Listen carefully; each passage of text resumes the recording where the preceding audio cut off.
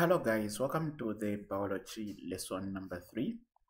In today's biology, we'll be looking at life processes of living organisms. Alright, so remember where we are coming from. We are coming from where we were looking at what biology is, the branches of biology. Then we looked at characteristics of living things.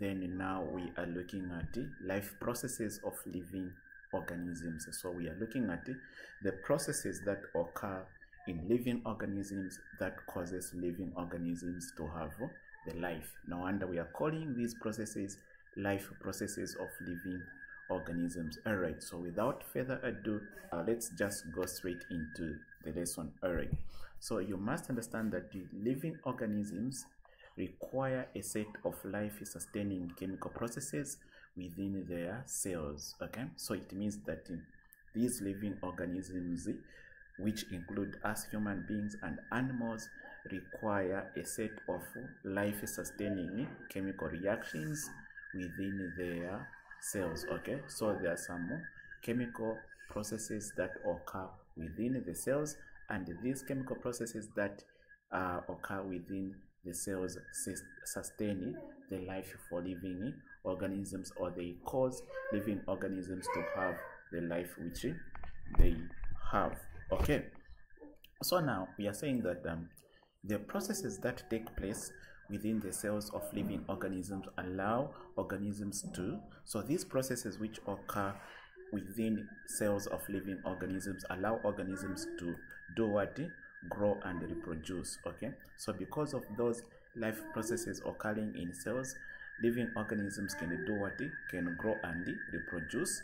Then number 2, maintain their structures, so they can be in the structure they have, they can maintain the structure they have because of those processes that are occurring in cells. Then number 3, respond to changes in their environment. So you and me are able to hear, are able to see, we are able to respond when we are bitten by something because of the life processes that are taking place in cells. Then number 5, and repair damaged cells. So these life processes occurring in cells enable us to undergo repair damaged cells. Okay, like when you injure yourself, your wound is able to recover because of these life processes occurring in cells. Okay, so we are saying the processes that occur within the living organisms in order to sustain the life together are called metabolic processes or metabolism. Okay, what am I saying? I'm saying that these processes that occur within the living organisms in order to sustain life together are called metabolic processes or metabolism. So those processes which occur in living organisms to sustain the life of living organisms are called metabolic processes or metabolisms. So you must understand that metabolism consists of 2 independent phases. So this metabolism consists of 2 independent phases. Number 1 is called catabolic or catabolism, and we have also another one called anabolic or anabolism. So these are the ones that we are going to mention here. We are saying we have catabolism. So what is catabolism? We are saying it is the breakdown of complex organic molecules into simpler ones, releasing energy in the process here. So like the breaking down of complex organic molecules into simpler ones, releasing energy in the process. So like when you eat like shima, for instance, shima consists of what we call food nutrients, we call carbohydrates. So carbohydrates, they contain what we call starch. A starch is a complex molecule which when you eat it, it needs to be digested into smaller substances or broken down into smaller substances. Now the breaking down of those complex or large organic molecules into simpler ones, releasing energy in the process, is what we call catabolism. Okay, it's very important that you understand it. that. All right, so let's move now a bit here. So now here you must understand that during catabolic reactions, energy is released. Yeah, so during that catabolic reaction where complex organic molecules are broken down, then energy is also released during that reaction. Okay, so during catabolic reactions, energy is released.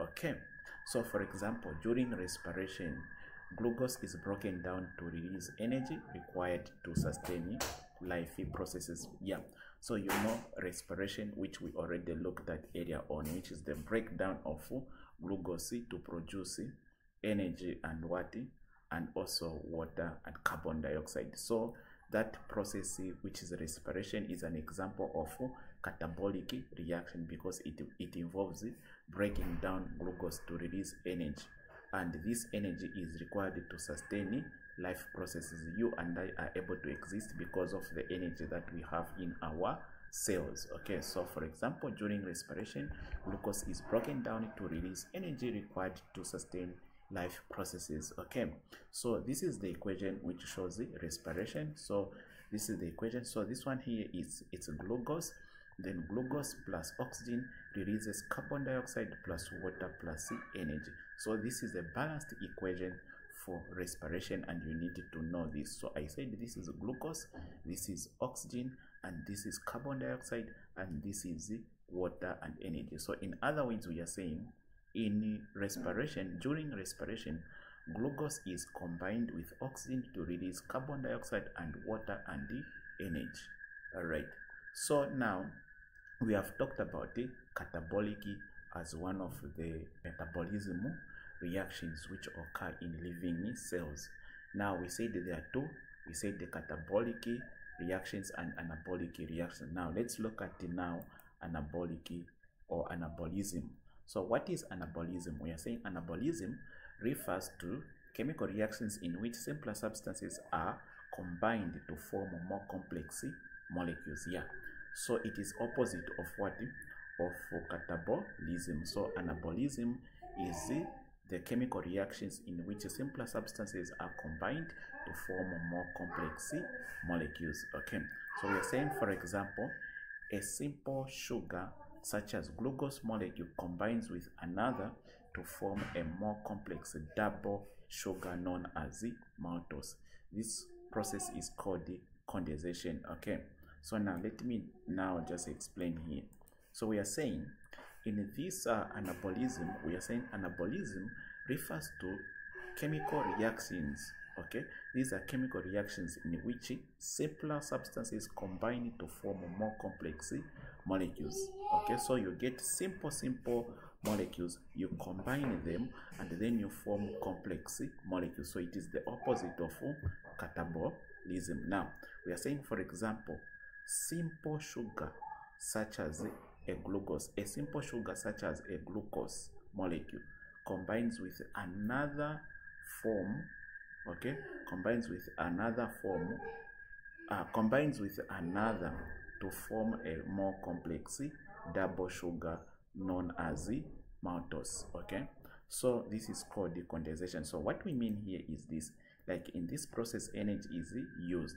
So in this process energy is used, here energy is released. Now what we mean here is this: you have a glucose molecule with another glucose molecule, then you form a more complex one. So this is a simple glucose, and this one is also a simple glucose. Then you form this one. Maltose is a complex molecule, and then there's the release of water. So such a process, we call it condensation. So it is anabolism, and in this case, this type of anabolism is called the condensation because it involves combining two molecules. After you combine two molecules, there is release of a water molecule here. So this process uses energy. All right, so let's move and look at some examples of anabolism and catabolism. So here we are saying that here are some examples of catabolic and anabolic reactions. So catabolic can also be called catabolism. Okay, and the anabolic can also be called anabolism, so don't be confused by that. So let's look at now some more examples of catabolic and anabolic reactions. So we'll start with the catabolic reactions. So example number 1 of catabolic reactions is cellular respiration. So you have to know examples of catabolic reactions. Number 1 is cellular reaction. Now what is this? We are saying it's the breakdown of glucose to produce ATP, the energy currency of the cell. So cellular respiration is just the breakdown of glucose to produce ATP, which stands for adenosine triphosphate, ATP. A stands for adenosine, then T triphosphate, then this one phosphate, which we are going to know later on when we'll be looking at the respiration in details. So the breakdown of glucose to produce ATP, the energy currents of the cell. Now, meaning that the ATP is the form in which energy exists in a cell, or it is the form in which energy is exchanged between cells. Because when they say the energy currents of cells, you know currency meaning something is flowing if you call it currency. So energy in cells flows in form of ATP. Okay, it doesn't exist as just energy. That is very important that you understand like that. So cellular respiration is an example of catabolic reactions, and it is the breakdown of glucose to produce ATP, which is the energy currency of the cell. So this is the most well-known catabolic reaction, and it occurs in all living organisms. So this is actually a complex diagram which I had to pull out from the internet to show you, but it doesn't matter whether you understand it or not at this level, because it just says anabolic respiration uses oxygen to turn food into usable chemical energy. So there are some oxygen coming here, and these chemical energy which are coming here, actually there are some NADH coming here. So there are some oxidative reactions going on, some electron transport, and what is the chemiosmosis going on, and there are some water being released and ATP being released. So some more energy already in the cells are also being released there. Yeah, so this is an example of catabolic reaction. So another example of catabolic reaction is actually digestion. Okay, so since catabolic reactions is talking about breaking down large molecules into simpler one, digestion is one of it. All right, so here you must understand that in digestion it's actually the breakdown of food into smaller molecules that can be absorbed by the body. Okay, like when you eat food, you chew it, it goes also in the stomach, it is digested into simpler molecules, and then it is absorbed in the body.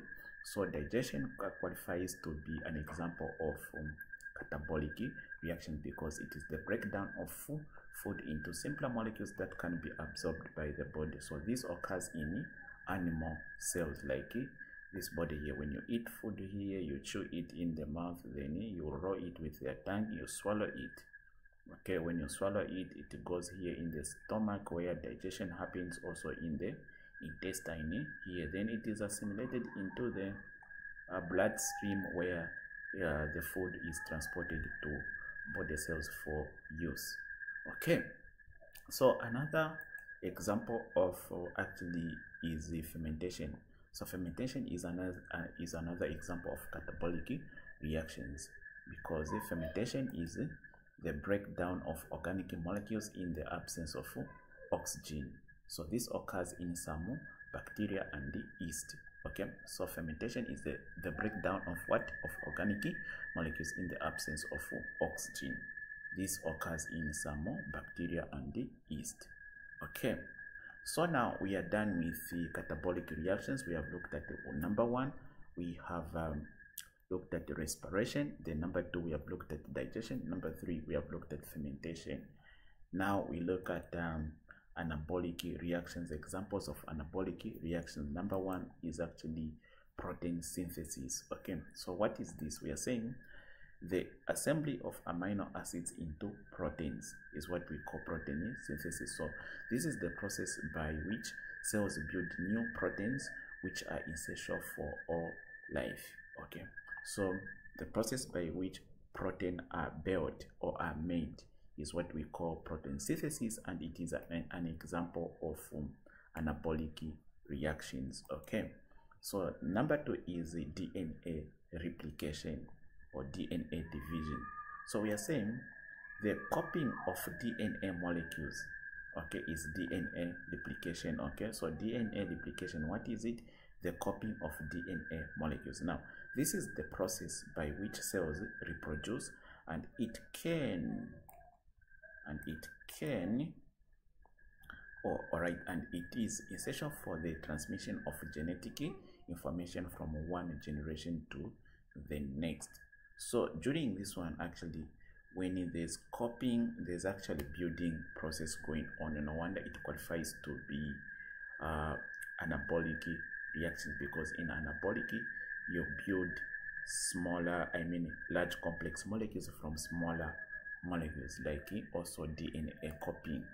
So the number 3 example of anabolic reactions is glucose synthesis. So glucose synthesis. So here we are saying the synthesis of glucose from smaller molecules. This occurs in plants, algae, and some bacteria. Yeah. So the other one is actually this one here, which is actually photosynthesis. So photosynthesis is another example of anabolic reactions. Why? Because it is the conversion of light energy into chemical energy stored in glucose, meaning that in photosynthesis there's actually creation of glucose from smaller molecules. Like number 1, you need to have water. Number 2, you need to have carbon dioxide in the presence of light energy. These, when they combine, then there is formation of glucose, there's formation of actually carbon dioxide and actually some more water. Okay, I mean oxygen, not carbon dioxide. Okay, so in simple terms, photosynthesis is the process by which plants manufacture their own food, which is glucose from carbon dioxide and water in the presence of light energy. Okay, so now it is an example of what anabolic reactions, because it involves building up. That's why we are saying it is the conversion of light energy into chemical energy stored in glucose. This is the opposite of cellular respiration. Okay, so cellular respiration is the breaking down, but this one is the building up. So it occurs in plants, algae, and some bacteria. So like in this diagram here, we have some light energy going on in some these are actually chlorophyll here, chlorophyll molecules here. So this light energy in a chlorophyll molecule, so you find that carbon dioxide, oxygen is released, water here actually is taken over and combined actually to form sugar. Okay, so this carbon dioxide enters here, so it undergoes a lot of processes where sugar is made, but oxygen is released. Okay, so another example of anabolic reactions is actually fat synthesis. So what is fat synthesis? We are saying the synthesis of fats from fatty acids and glycerol. So it is the manufacture of fats from fatty acids and glycerol. This occurs in all animals. Yeah. So we are done with this. Now we look at the role of enzymes in metabolisms. Okay, so we are looking at the role of enzymes in metabolism.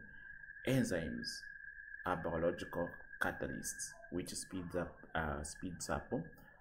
the rate of reactions in organisms. Okay, now what is the role of enzymes in metabolism? So we are saying enzymes are biological catalysts that speed up or slow down the rate of chemical reactions in the body without themselves being used. Yeah, so they speed up the reactions in our body like digestion, or slow down some reactions in our bodies but themselves they don't get used up. So now, so that's what they do. So enzymes are protein in nature. That's what you must understand. Like they are proteins.